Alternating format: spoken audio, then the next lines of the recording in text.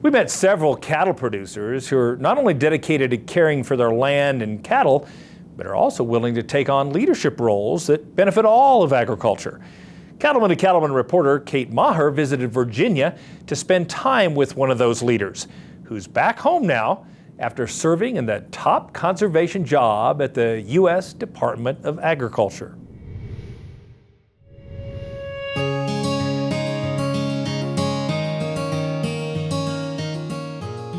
I'm a little biased, but I would say the Shenandoah Valley here is probably one of the most beautiful spots in the entire country.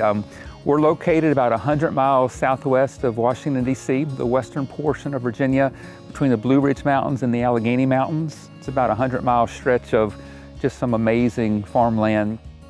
On a chilly spring morning in central Virginia, Valley Pike Farm is where we find Matt Lohr, the former chief of USDA's Natural Resources Conservation Service. Matt grew up here, and after his time at NRCS, he returned to carry on the family farming tradition. So Valley Pike Farm is a century farm here in Virginia, meaning it's been in the family for 100 continuous years, and we actually established the operation in the late 1880s. So some of my earliest memories were working on the same land side by side with my grandfather and my father, and really cherish those early memories of hard work and determination and what it takes to make an operation succeed. Currently, we're 250 acres. We have 4 broiler houses that we contract with Pilgrim's Pride, raise about 750,000 broiler chickens a year. We have about 180 head of feeder cattle that we background from April until October, and then 100 acres or so of pasture and 100 acres of crop ground that we do a corn soybean rotation. Come on, boys, you're okay. Come on. So Matt, in Virginia, it's a pretty heavy cow-calf state, and you're running stockers. When do you bring them in? When do you buy them, and where do you get them from? Yeah, so we're blessed here in where I live in the Shenandoah Valley. We've got probably 5 or 6 livestock auction barns all around, and so we start buying towards the middle of March and April, and within a couple of weeks, usually we can get enough. We buy 180 for 3 truckloads. And so we bring them in around 600 pounds. And as you can see, we've got lots of luscious green grass here in the valley. So we'll basically let them graze and give them mineral and treat them when they get sick. And hopefully they'll get about 200 pounds gain on, and we'll sell them in October typically. And you talk about the green grass here, it's also really hilly and even rocky, so it's really not suited for crop production. Cattle can really use this ground. Exactly. So on our farm, out of 250 acres, it's split about half and half, crop to pasture. But yeah, you can look out here and see, they don't call it Rockingham County for nothing. There's lots of rocks, which certainly it works well for grazing livestock, but certainly you can't crop anything like this. Even with the rocky ground and other challenges, Matt has worked hard to try to build up soil health, and he's used cover crops to provide additional grazing options for his stocker cattle. Matt and his family have always grown cover crops here on their cropland since I've been working with them, like I said, since 2005, 2006. Then Matt kind of took it to the next level and put livestock in on it, and that's another thing we've identified through some of our soil health campaigns and practices, is that when you can incorporate livestock into a system, you kind of help speed up the nutrient cycling processes. So it's kind of a win-win for Matt.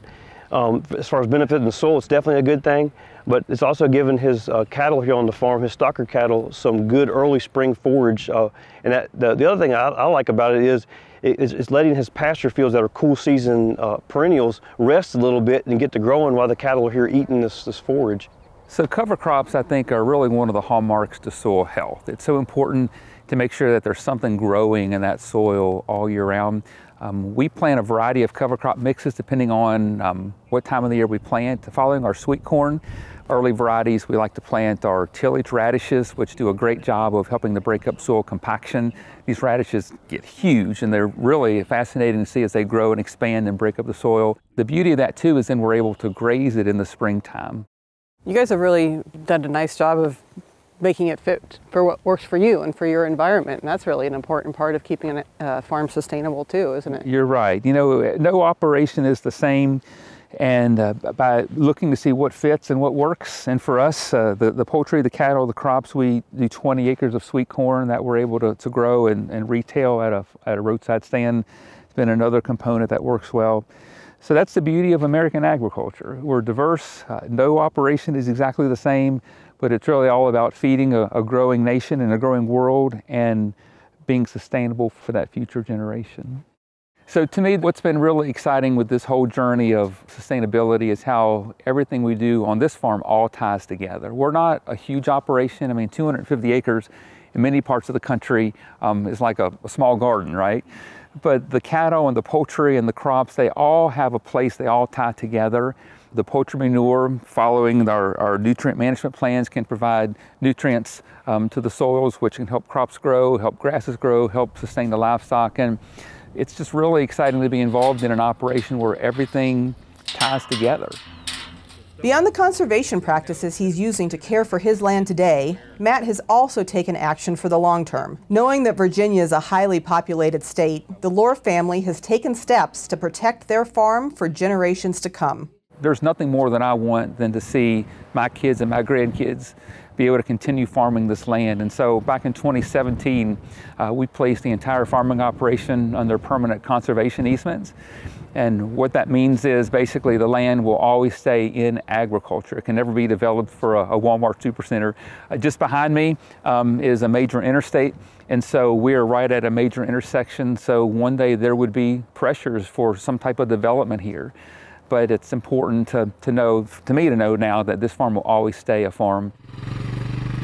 And it's a business, and we try to be profitable. We try to, leave the land better than we found it, and teach that next generation just how important agriculture really is. It's been a privilege to be out here today. What a treat to get out to the beautiful Shenandoah Valley and see green grass and cows grazing, and just know that it's going to stay that way. Thank you. Well, we're proud to show it off. We're proud of what we've done, and really excited to be able to promote conservation, because there's a lot of farmers out there that maybe don't really understand, or they haven't seen the financial benefits, even the environmental benefits. So by people being able to see firsthand, hopefully it'll inspire some other folks to want to jump in. And there's 3,000 NRCS offices across the country, full of 10,000 employees that are ready and willing to assist producers who want to address some of their resource concerns. Once an NRCS chief, always an NRCS chief, my friend. They didn't pay me to say that. So. In Virginia cattle country, I'm Kate Maher reporting for NCBA's Cattleman to Cattleman.